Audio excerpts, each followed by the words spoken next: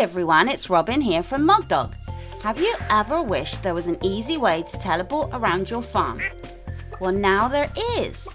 In this video, I'm going to go over what you need to know about the Mini-Obelisk. Make sure you subscribe to our channel. We make all sorts of useful videos about everything in Stardew Valley.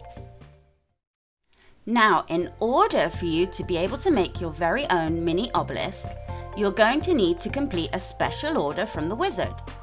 You can find the special order board just outside Mayor Lewis's house, and the one you're going to be looking for here is titled A Curious Substance.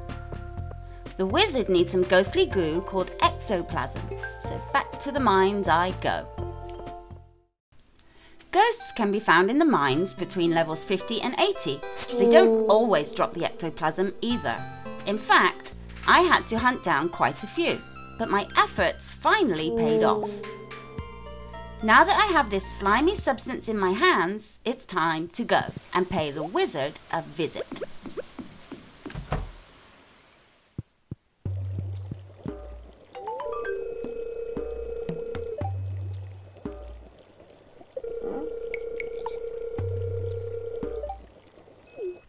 The next morning, Mr. Rasmodius, aka the wizard, will send you a letter in the mail containing the plans for you to craft your very own Mini-Obelisk. Here are a couple of bonus tips about this very cool item. Placing just one has no effect, and the game will not allow you to place more than two. Also, you cannot place them outside of your farm. Well, I hope that you found this information useful. If you did, go ahead and hit that like button and let us know in the comments below. Thanks for watching, everyone. See you later.